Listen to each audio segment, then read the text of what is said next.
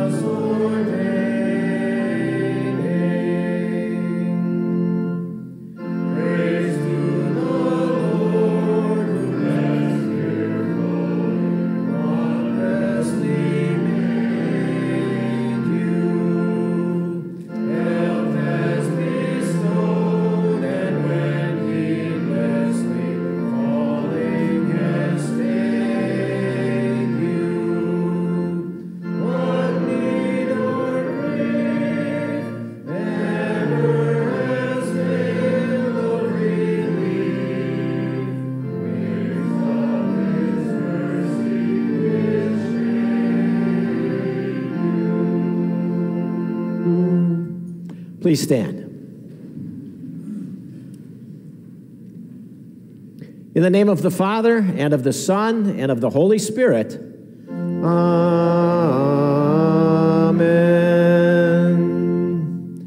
Beloved in the Lord, let us draw near with a true heart and confess our sins to God our Father, asking Him in the name of our Lord Jesus Christ to grant us forgiveness.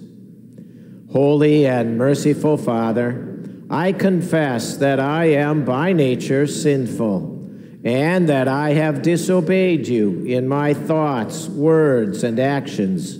I have done what is evil and failed to do what is good. For this I deserve your punishment, both now and in eternity. But I am truly sorry for my sins, and trusting in my Savior, Jesus Christ, I pray, Lord, have mercy on me, a sinner.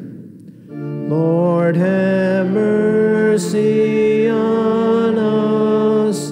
Christ, have mercy on us. Lord, have mercy on us. God, our Heavenly Father, has been merciful to us and has given His only Son to be the atoning sacrifice for our sins. Therefore, as a called servant of Christ, and by His authority, I forgive you all your sins. In the name of the Father, and of the Son, and of the Holy Spirit.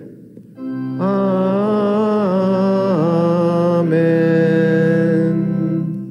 In the peace of forgiveness, let us praise the Lord. Glory be to God on high, and on earth peace, goodwill toward men. We praise you, we bless you, we worship you, we glorify you, we give thanks to you for your great glory. O Lord God, heavenly King, God the Father Almighty, O Lord, the only begotten Son, Jesus Christ, O Lord God, Lamb of God, Son of the Father, you take away the sin of the world, have mercy on us. You take away the sin of the world, receive our prayer. You sit at the right hand of God the Father, have mercy on us. For you only are holy, you only are the Lord, you only, O Christ, with the Holy Spirit, are most high in the glory of God the Father. Amen. The Lord be with you. And also with you. Let us pray together the prayer of the day. O God, you form the minds of your faithful people into a single will.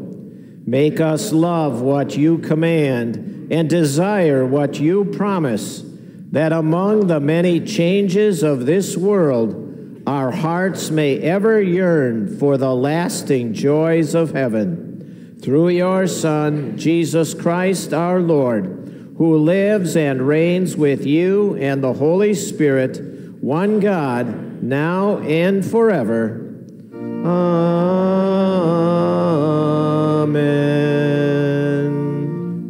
Congregation may be seated as the choir sings.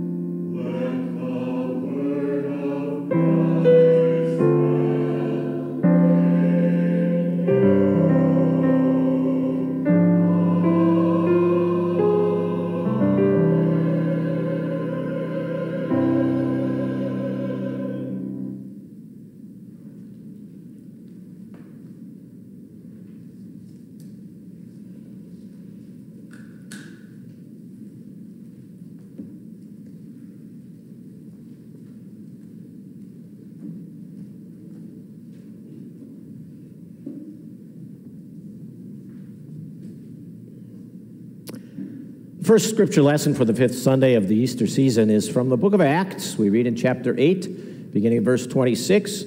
We have here the account of Philip and the Ethiopian eunuch, man from Ethiopia, who now gets connected to that branch or that vine, Jesus Christ, through the gospel, in the word, and through baptism.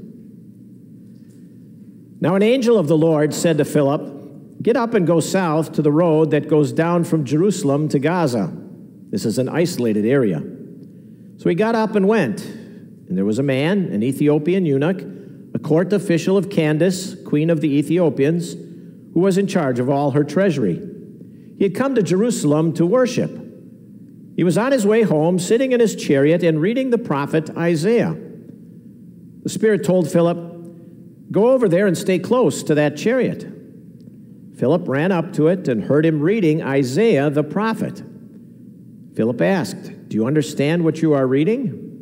The man replied, "How can I, unless someone explains it to me?" And he invited Philip to come up and sit with him. Now the passage of scripture the eunuch was reading was this: "He was led like a sheep to the slaughter, and as a lamb before its shearers is silent, so he does not open his mouth. In his humiliation, justice was denied him. Who will talk about his generation? For his life is taken from the earth." The eunuch said to Philip, "I ask you, who is the prophet talking about? Himself or someone else?" Then Philip began to speak. Starting with that very passage of Scripture, he told him the good news about Jesus. As they were traveling along the road, they came to some water, and the eunuch asked, "Look, here's water. What is there to prevent me from being baptized?" He ordered the chariot to stop. Then both Philip and the eunuch went down into the water, and Philip baptized him.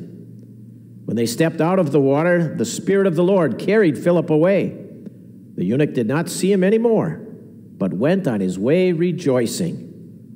Philip, however, found himself at Azotus, and as he went from place to place, he preached the gospel in all the towns until he came to Caesarea. This is the word of our God. Our psalm for today is Psalm 139b. We'll all join together in singing the refrains and the glory be to the Father at the end of the psalm, and the congregation sings the second half of each psalm verse. Psalm 139b.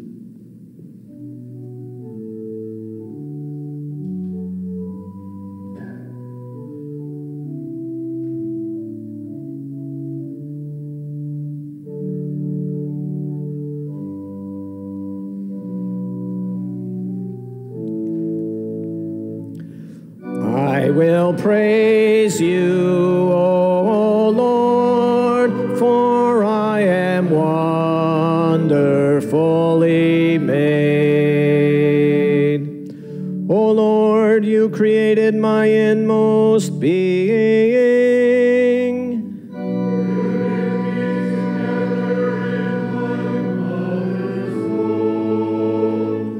I praise you because I am fearfully and wonderfully made.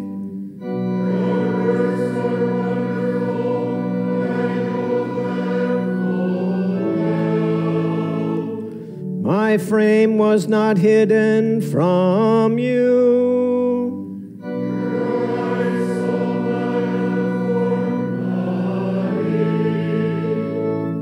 I will praise you, O Lord, for I am wonderfully made. All the days ordained for me,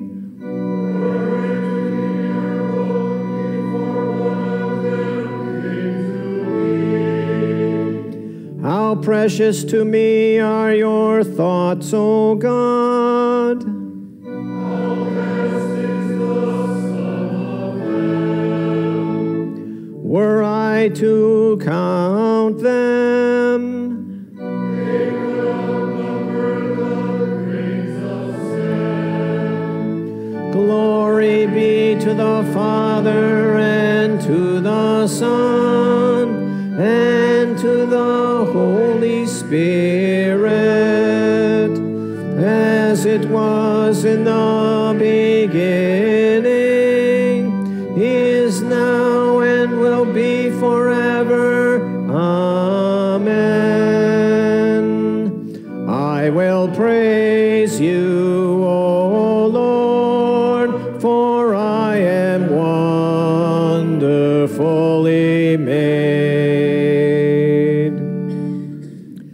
New Testament lesson from the first epistle of St. John. We read from chapter 3, beginning at verse 18. Here John implores us, or exhorts us as people of God to be fruitful branches by living for Christ through our faith that we display and through our good deeds, following the commands of God. Dear children, let us love, not only with word or with our tongue, but also in action and truth. This is how we know that we are of the truth, and how we will set our hearts at rest in his presence. If our hearts condemn us, God is greater than our hearts, and he knows everything. Dear friends, if our hearts do not condemn us, we have confidence before God. We also receive from him whatever we ask, because we keep his commands and do what is pleasing in his sight. This then is his command, that we believe in the name of his Son, Jesus Christ, and that we love one another just as he commanded us. The one who keeps his commands remains in God, and God in him. This is how we know that he remains in us. We know it from the Spirit whom he has given us. This is the word of our God. Alleluia, alleluia. Christ is risen. He's risen indeed. Alleluia. I am the way, the truth, and the life, says the Lord. Alleluia. Alleluia. Alleluia. Alleluia.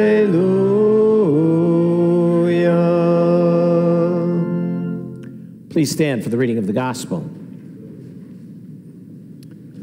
Today's gospel lesson, and also the basis of the sermon today, from St. John, chapter 15, beginning with the first verse. Glory be to you, O Lord. Jesus is here speaking. I am the true vine, and my Father is the gardener. Every branch in me that does not bear fruit, he's going to cut off. And he prunes every branch that does bear fruit, so that it will bear more fruit. You are already clean because of the word I have spoken to you. Remain in me, and I am going to remain in you. A branch cannot bear fruit by itself. It must remain in the vine. Likewise, you cannot bear fruit unless you remain in me. I am the vine. You are the branches. The one who remains in me and I in him is the one who bears much fruit, because without me you can do nothing. If anyone does not remain in me, he is thrown away like a branch and withers. Such branches are gathered, thrown into the fire, and burned. If you remain in me, and my words remain in you, ask whatever you wish, and it will be done for you. My Father is glorified by this, that you continue to bear much fruit and prove to be my disciples. This is the gospel of our Lord. Praise be to you, O Christ. We confess our faith using the Apostles' Creed. I believe in God the Father Almighty, maker of heaven and earth. I believe in Jesus Christ, his only Son, our Lord, who was conceived by the Holy Spirit, born of the Virgin Mary, suffered under Pontius Pilate, was crucified, died, and was buried. He descended into hell. The third day he rose again from the dead. He ascended into heaven and is seated at the right hand of God the Father Almighty. From there he will come to judge the living and the dead. I believe in the Holy Spirit, the holy Christian church, the communion of saints, the forgiveness of sins, the resurrection of the body, and the life everlasting. Amen. May be seated. The hymn of the day is hymn 283, Speak, O Savior, I am listening.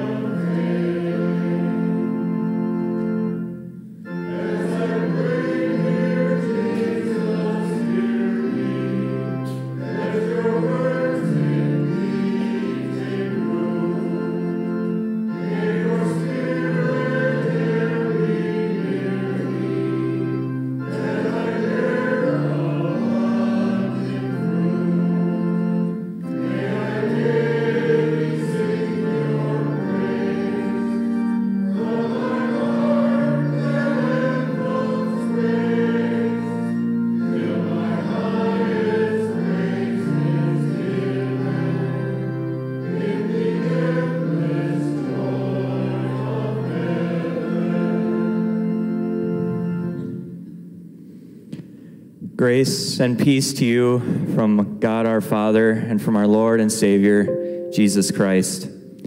Amen. I'd like to direct your attention to today's gospel reading, especially verse 5. I am the vine, you are the branches. The one who remains in me and I in him is the one who bears much fruit, because without me you can do nothing. The word of the Lord.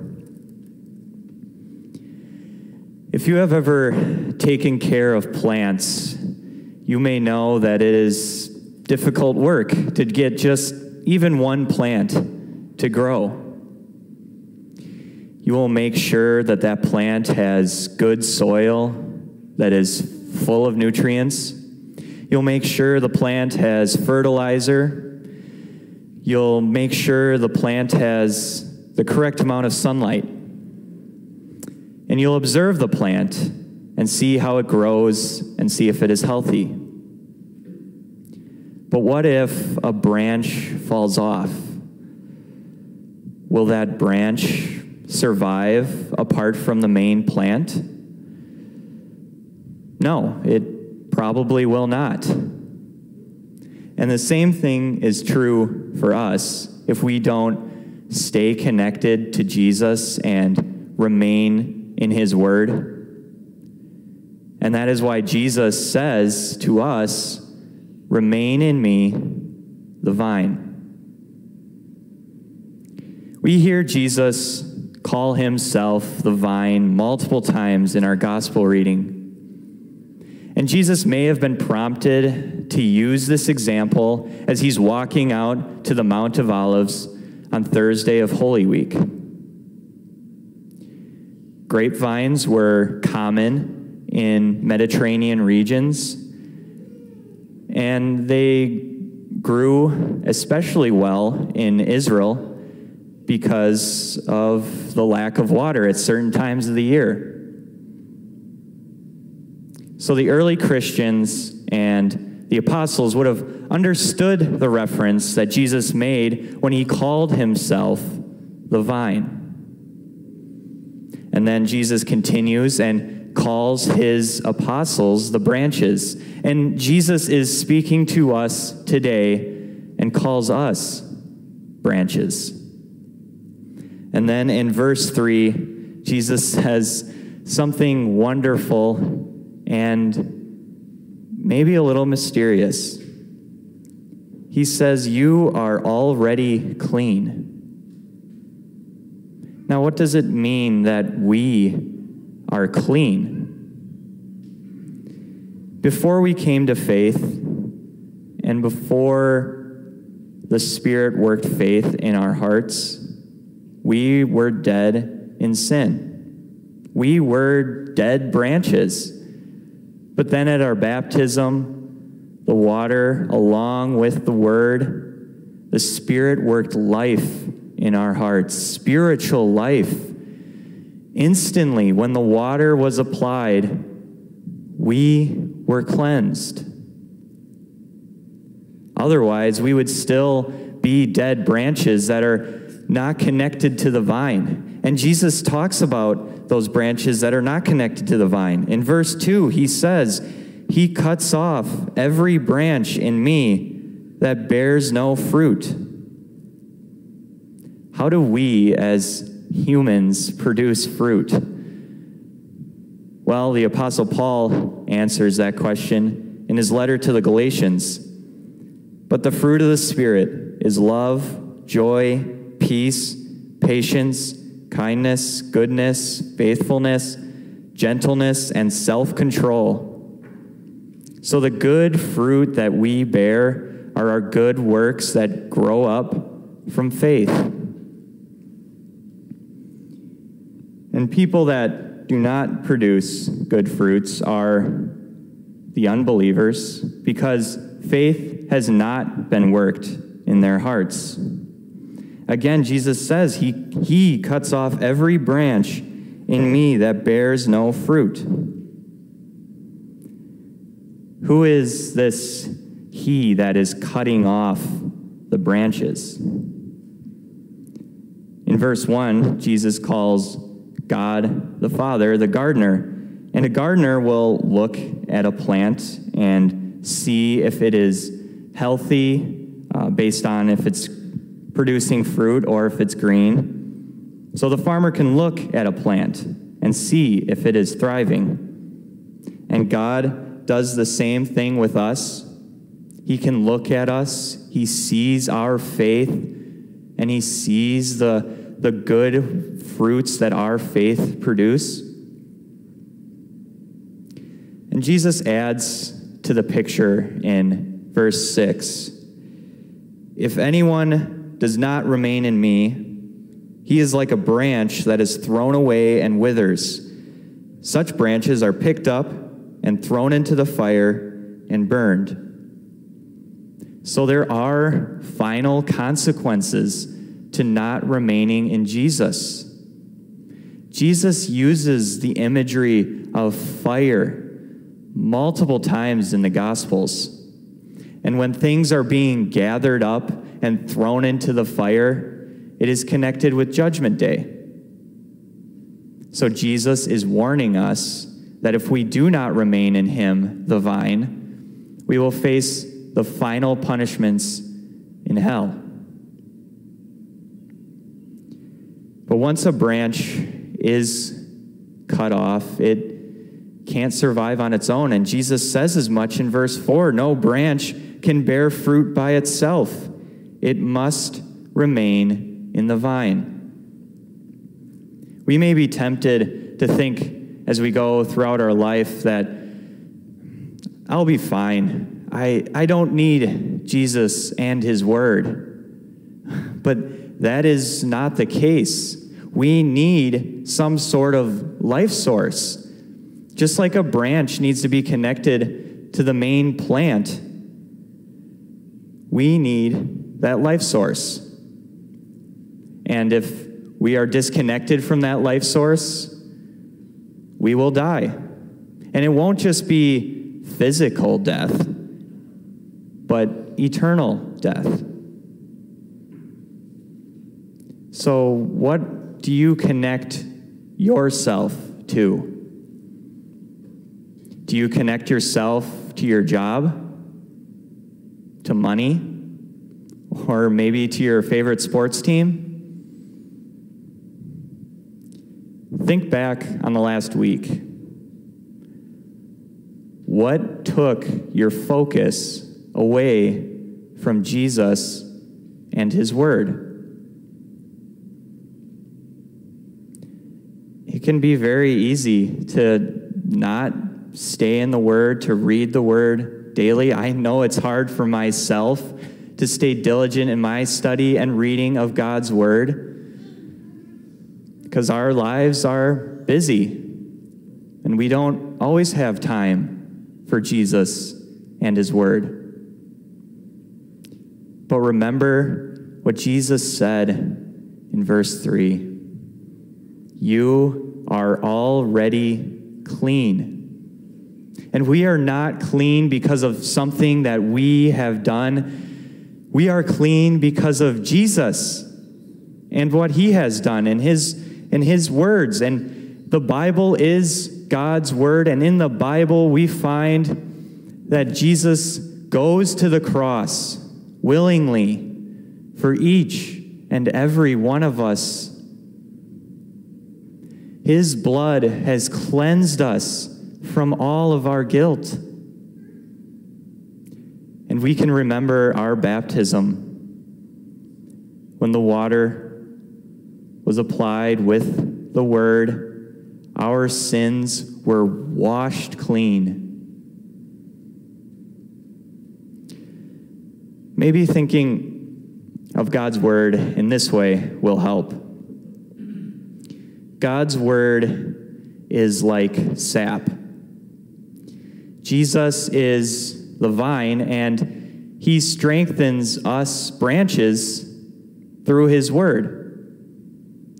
So if God's word is like sap, then wouldn't we want to get all the sap that we could get? Because we don't want to be like the dead branches that are cut off and thrown into the fire. We want to be the branches that live and produce fruit. And if we stay in God's word regularly, we will receive that life-giving sap from Jesus. So we are already clean. But our life doesn't stop there. Because Jesus says that God, the Father, the gardener, prunes us. Now, what is pruning for? It is a necessary thing to do for plants, and it's especially necessary for grapevines. The vine tender will go out in the spring after the last frost, and he'll cut away all the dead branches from last year. And he'll leave only just a few buds on each branch.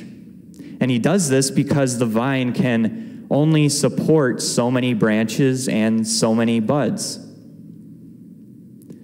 God the Father also prunes us. But he doesn't do it because Jesus can only support so many believers.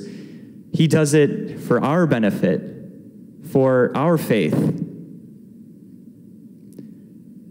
But what does pruning look like in our life? It could be the trials that are in a believer's life that strengthen faith. Just think of some people in the Bible who were tested and their faith grew. Abraham, he was told for so many years that he was going to have a son, and God made him wait for so many years. And when God finally gave Abraham a son, then God told him to go and sacrifice that son. Or David, he was chased all over the countryside by Saul. And in some of the Psalms, he says that he is surrounded by enemies on every side. Or the Apostle Paul, he faced persecution after persecution, and yet he did not fall away. He remained faithful, and he was there to encourage others and build others up. Peter tells us in his first epistle about facing trials, "In this you greatly rejoice, though now for a little while you may have had to suffer grief in all kinds of trials. These have come so that your faith, of greater worth than gold, which perishes even though refined by fire, may be proved genuine and may result in praise, glory, and honor when Jesus Christ is revealed." So trials may come into our lives, but we can endure those trials because of the Word of God. And then our faith will be worth more than gold. So God prunes us for our benefit. And since we are cleansed and pruned, we have a new relationship with Jesus. When we remain in Jesus, Jesus remains in us. And what a wonderful thing that is. He lives and rules in our hearts right now. And Paul put it wonderfully in Galatians, "I have been crucified with Christ, and I no longer live, but Christ lives in me. The life I live in the body, I live by faith in the Son of God, who loved me and gave himself for me."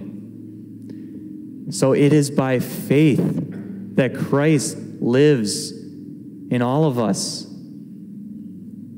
At our baptism, faith was created in our hearts, and Jesus lives in our hearts. When we come to the Lord's table for communion, we are united with Jesus in a special way. So you know that you are clean. So don't be like the dead branches that are cut off and thrown into the fire. Be like the branches that produce fruit. Remain in Jesus, the vine. Stay in the Word. Make it a crucial part of your life, one that you cannot separate yourself from. Drink up all that wonderful sap that Jesus provides for us in His Word, and remain in Jesus, the vine. Amen. Please stand as we sing the Create in Me.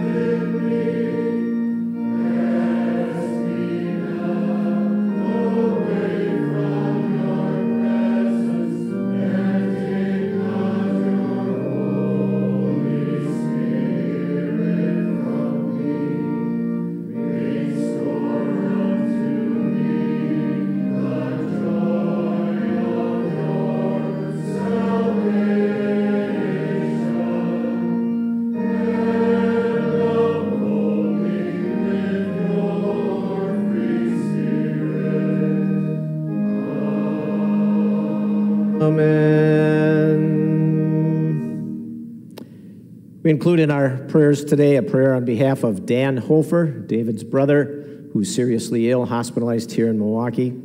And we also pray for the 7 young people who will be confirmed in our 10:30 service today. O Lord, you are our Maker, Redeemer, and Sanctifier. We, by being grafted onto Jesus Christ, the true vine, in holy baptism and through the gospel, we come before you today with hearts filled with gratitude and praise.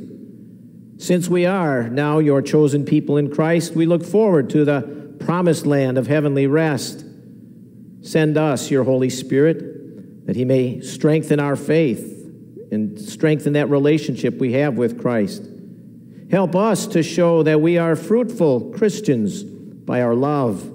May everything we say or do show that we remain in Christ and that he remains in us. As branches of that true vine, Jesus, may we produce the kind of fruit that you expect of your people. And, O Lord, Heavenly Father, we ask you to look with favor upon our brother in Christ, Dan Hofer, who's seriously ill.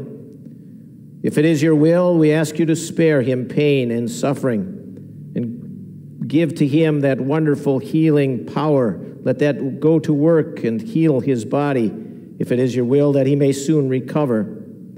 Although we don't always understand the reason for the sufferings that we have in this life, help us to see that you may be pruning us so that we live a life closer to you, a more productive and fruitful life. So, more than ever, help Dan with his faith's eyes, see the cross of his Savior, and see the wonderful love displayed there, and that love is meant for him. And Lord God, Heavenly Father, in holy baptism, you began your good work in these young people who will be confirmed later today. You've blessed their training and instruction in your word so that they now look forward to their confirmation and to receiving your holy supper.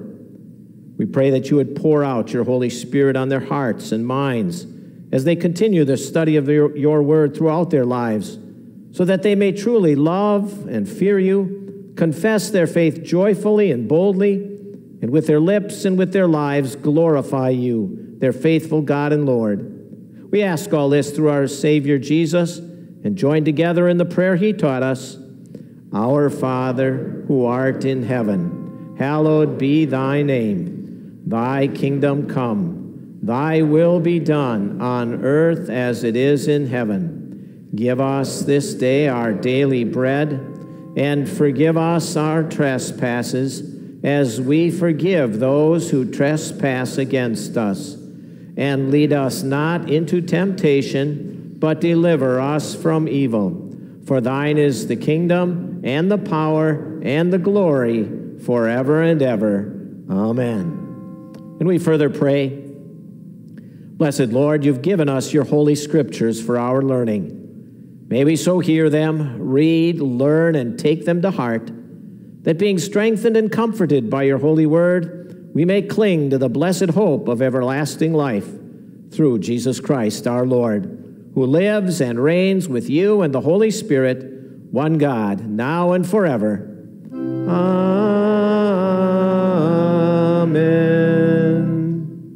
The Lord bless you and keep you. The Lord make his face shine on you and be gracious to you. The Lord look on you with favor and give you peace. Amen. Amen. Amen.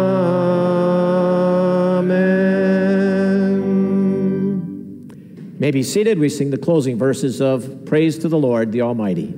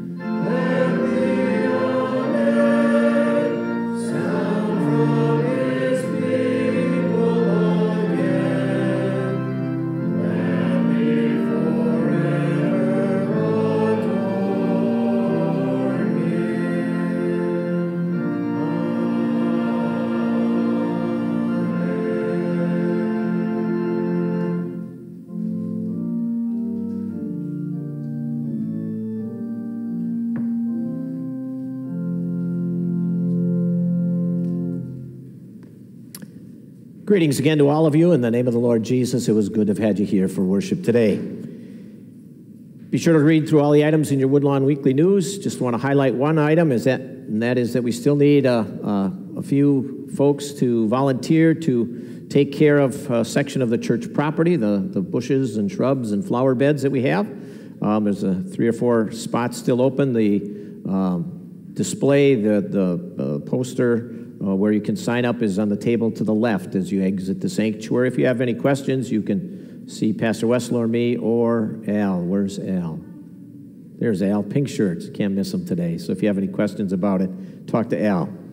And then finally, we also thank Caleb, Mr. Gustafson, for his message to us today. Wish him God's blessings on 3 more weeks of school, and that he has a good summer, and we may see him. Hopefully we'll see him a few more times yet this spring, and that he'll be back with us in the fall as part of his seminary training. God's blessings to you then for the rest of your week.